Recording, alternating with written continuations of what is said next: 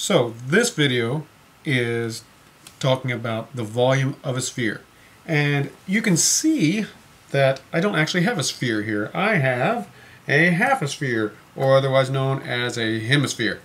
Yes? So I'm going to tackle this in similar fashion that we did the pyramids and cones. I want to think of it as a third grade level. Notice I'm not making a rigorous proof of this. We are just kind of doing a demonstration. We'll leave the proof for later.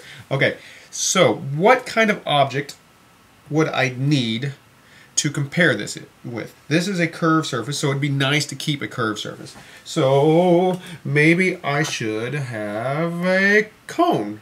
Yes, it's curved surface. It's got a circuit. It's got the same base. And I know what the volume of this. Maybe I can, I don't know, but that's going to be hard. That's going to be a little difficult. Maybe, well, I can use the shape that I used with the cone. I use a cylinder. Now, how?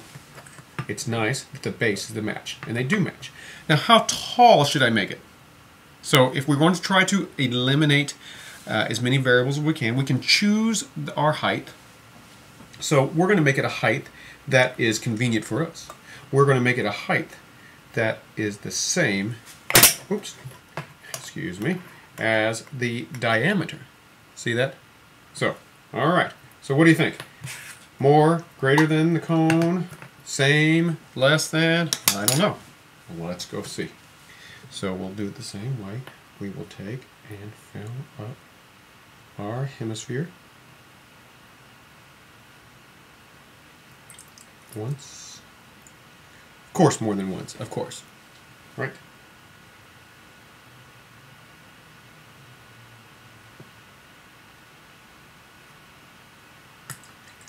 Twice. More than twice. This time, oh, it has to be pi. That's right, because everything with a circle is pi. Right? So it's going to be, this is not going to be enough, right? Let's see.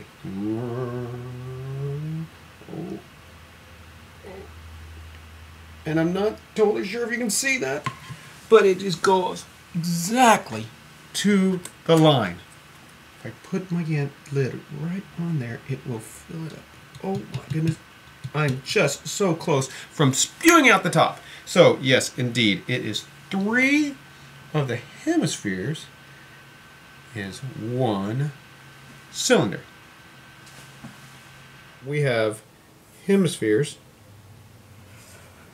and if we take 3 of those, we're going to get 1 cylinder, right? Now the good thing is we know that this radius here is equal to this radius. And how big was the height? Well, the diameter of this was going to be equal to the diameter of this. So that that means that it's 2 times the radius, right? All right, and the volume of this is nothing more than I'll put another equals here, base times the height, right? So that's area of the base, pi r squared times the height. And how big is the height? It's 2r. So that means this is pi under 2 r cubed, right? But that is 3 hemispheres, right? So if we want the volume of 1 hemisphere, that would be, oh, I wrote this, it was 3 times, I'll write it, get my algebra correctly, 3 times the volume of 1 hemisphere is equal to 2 pi r cubed. Therefore, the volume of 1 hemisphere is equal to 2 pi r cubed divided by 3. That's 1 hemisphere. And if we want to find the whole sphere, that's 2 hemispheres, we just double that. So the volume of a sphere is equal to double that, or 4/3 pi r cubed.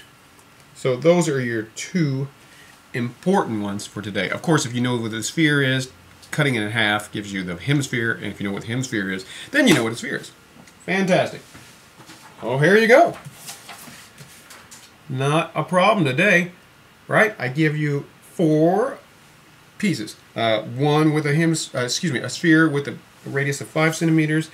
2, a hemisphere with a radius of 2 1/4 inches. Be careful. 3, a sphere with 8.5 inches as a radius, and 4, a hemisphere with a diameter of 18 inches. I want exact and round it for both. Okay, so make sure you give me exact answer, and then round it to the nearest hundredth. Simple and easy, right? All right, see you tomorrow.